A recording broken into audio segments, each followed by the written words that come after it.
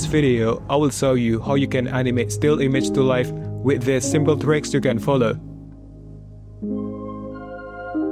For this video, I will using this image as the example. If you want to follow along, you can download it using the link below. First, we are going to separate the background and foreground. By separating the image into different layers, we will be able to animate each element individually, which helps create depth and 3D perspective.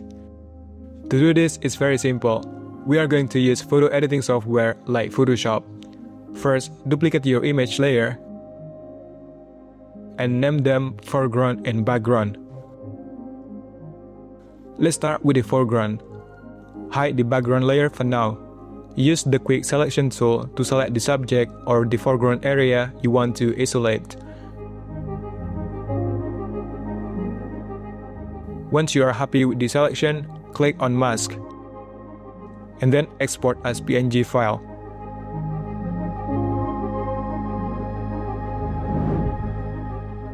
Now for the background, let's hide the foreground layer. We need to remove the subject so we are left with clean background. Use the pen tool to make selection around the foreground area. Once the area is selected, you can use generative fill to automatically remove it. Once you finish, export as JPEG file.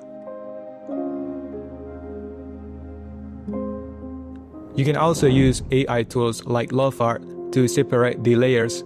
It has automatic features which is edit elements that make this process much faster and easier. Before I jump back into DaVinci Resolve tutorial, I need to show you these AI tools I've been using for my design assets. Now you can access Nano Banana Pro inside of Lovart, the most powerful creative tool ever. There is a huge upgrade about subject consistency and text rendering. With this, you can tell the AI to translate your image into different languages while keeping the exact same layout. And then it can generate visuals that are more accurate and full of real context. You can now generate visuals, poster, diagrams with correctly rendered, readable text directly inside the image. No more strange labels or incorrect locations.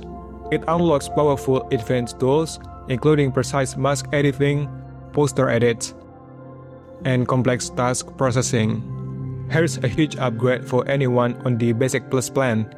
If you subscribe between November 21st and 30th, you will get 365 days of completely free, zero credit access to Nano Banana Pro, including the brand new model like Dream 4 and Midjourney V7. And if you are already a Basic Plus member, good news, you're getting this automatically. Go to Lovart and start creating. Just check link down below. Now we can move over to DaVinci Resolve, bring in both the background and foreground image, and make sure their durations match on the timeline. Then let's enhance the shot by adding an overlay. Overlays are a great way to add movement and make your still image feel more alive. Let's start with the background layer. Move the foreground clip out of the way so only the background is visible because we are going to work in Fusion. Add a merge node. Then bring in your star overlay and connect to the merge. Change the apply mode to screen to remove the black background. After that, use a polygon mask to isolate the area so the stars appear only where we want them. Now let's go back to edit page and we work on the foreground. For this part, I'm adding a bonfire element. I found this clip online and it already comes with an alpha channel, so the background is completely transparent. Go back to the edit and align both layers. Since we added a bonfire to the foreground, I think it would be better if we give a slight blinking effect to match the firelight. So to do this, switch over to the color page and search for the flicker effect. Adjust the sliders to something like this. And then use the polygon tool to mask around the bonfire area so the effect stays localized.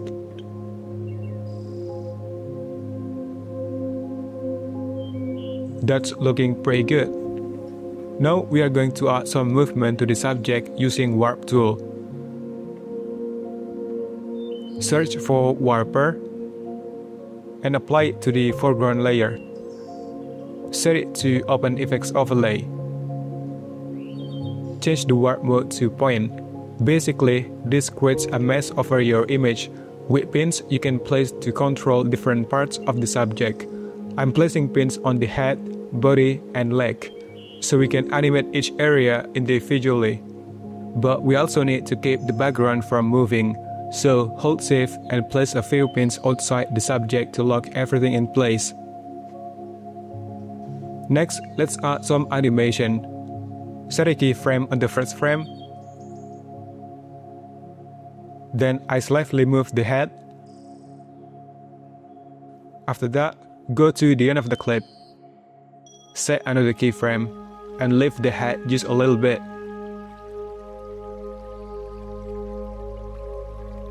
Now when you play it back, the subject suddenly raises their head.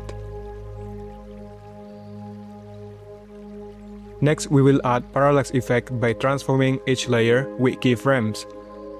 Start with the background. Set a keyframe for the zoom at the beginning.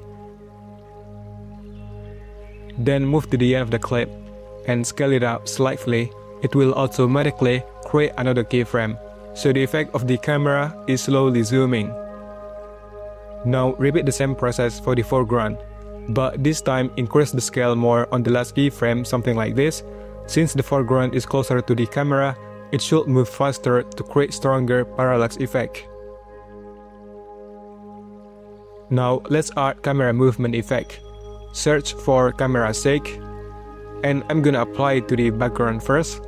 Since the background is farther from the camera, we only need subtle movement, so set the motion speed to around 0.5 and the motion scale to about 0.1. Then apply the same effect to the foreground. This time increase the motion speed to around 1 to create a more exaggerated effect because the foreground is closer to the camera. The motion scale can stay the same as before, which is 0.1. To bring the image even more to life, you can also add sound effects.